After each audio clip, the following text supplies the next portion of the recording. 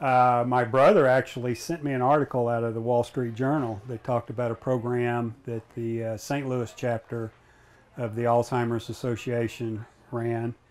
And it struck a bell with me because my father had dementia in his later years, and he had served in the Navy, and there were times where he wouldn't even know who I was, but he had pictures of the ships he served on and that sort of thing, and I could always count on that book to get the conversation going. And so when I read the article about baseball, it kind of combined two different loves. I've been a baseball geek all my life, and since I retired, the opportunity to serve others, and then kind of serve others in memory of my dad and what he went through, kind of led us to start the program here in Austin. So I am the president of Alzheimer's Texas, and we have served Central Texas for over 30 years with support services for people with the disease, family members, and caregivers. Also working to advance research and a lot of advocacy work as well. So we just rolled out our new name in January, so it's Alzheimer's Texas. Could you tell us how this collaboration came to be? Yes, well, I'm a very, very, very lucky person. I had an amazing volunteer, Jim, who called me up and said, we need to meet about this, let's do this. And so that's pretty much what happened. He said, I've heard about this awesome program in St. Louis. I'm wanting to do that here. Would you be willing to help? And I said, yes.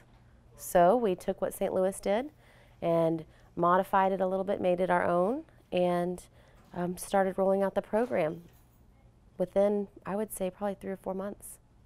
Because I just love baseball and all the memories. I mean, I just love to experience it. It's just a great experience.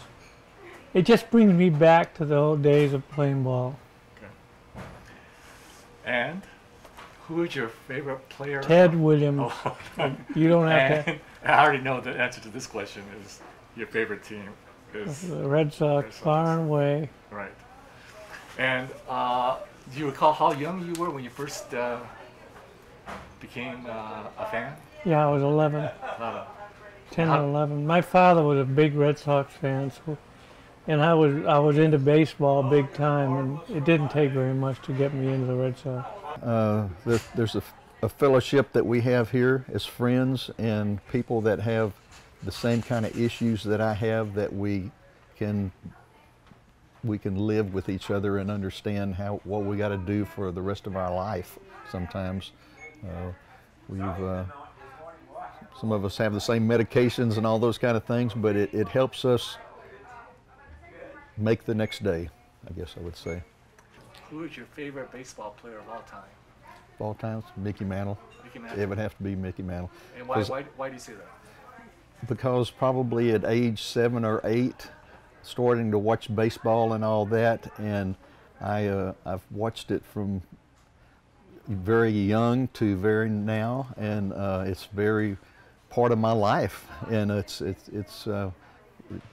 have my grandkids involved with it, and it's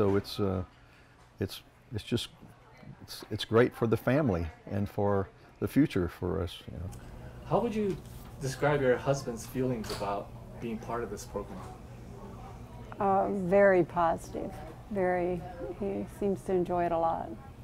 And would you say that it's something that he looks forward to in terms of? He's not able to look forward. I can tell him, but his first response is, I don't remember anything about it. Okay. And he gets a little anxious because he feels like he doesn't know, but when he gets here, it totally falls in place. Right, falls in place. Would you like to share some observations about what you've seen when you've been here regarding how the program is offered to the participants? I think it's offered in a way that people that are dealing with dementia can plug in to a typical type of conversation, and in most situations Tom's not able to do that. And any additional comments you would like to make? Well, I don't have a history with baseball, but I've enjoyed hearing about it. But one of the things that I have found most nicest about it is it's something we can share together. And we've lost a lot of the kinds of things we can share together, and this particularly gives a nice thing for us as a couple. And I appreciate that. His feelings, he's excited about coming, and I think there are friendships that he has developed and a camaraderie, a sense of camaraderie that he's not in this disease alone. Can you share some observations about how this program has affected you personally? I guess I also have the feeling that just having the knowledge that there's other people that are having some of the same struggles that we have with memory, but I would have to say I've gotten a lot out of it as well, because I'm not really an avid baseball fan, but I've learned a lot, and they bring up a lot of things that happen off the field as well that so what have you learned about baseball since you've probably some trivia that no one else cares about. And that these sabermetrics men volunteers are really great people to come and give their time to do this. I don't really think it's that much of an effort,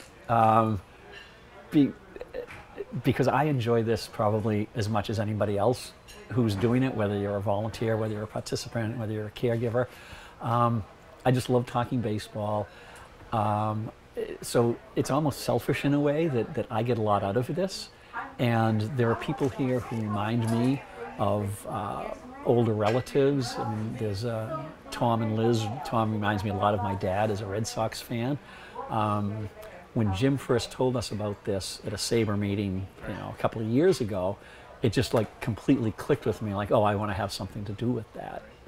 So some of it is, I mean, I guess in some sense I know that we're helping people feel better and reminisce about things. But yeah, I mean, I have to admit some of it is just because I enjoy the heck out of it too. I know that you've been involved from the beginning, is that correct? Yes, that's right, yeah. Okay, can you share some observations about how you've seen or been able to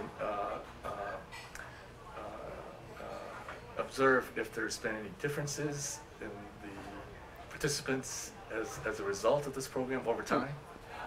Yeah, and I don't know any of them outside the program, so I can only gauge. But I would say a lot of them are none of them were ever shy, but I think a lot of them are a lot more conversational. They're a lot more excited than maybe the first couple of weeks or things like that. And I think from talking to the caregivers, my impression is that like on the car ride home or over the next couple of days or a couple of days in advance, they always get excited about it. And again, as do I, but they know it's coming up on a Monday. So they'll either start thinking about baseball, and again, as you've seen, some of the stuff we're doing isn't baseball. So we talked about Lone Ranger, or we talked about the Nixon-Kennedy debates or something like that. And they said a lot of them, and it's happened, I've noticed it as I've sat next to them, they'll start talking to me about, oh, I remember that debate, or, and as Liz said to me, sometimes what Tom is remembering may not be 100% accurate. She said, but at this point, she doesn't care that that's the case. It's that he's participating, and that he's involved, and that he's excited about things. So I've noticed that a lot more from now than from day one. It just feels like it's a really communal family type thing. And probably like a lot of communal and family type things, it takes a while to build to get to that. But I think we're at that now.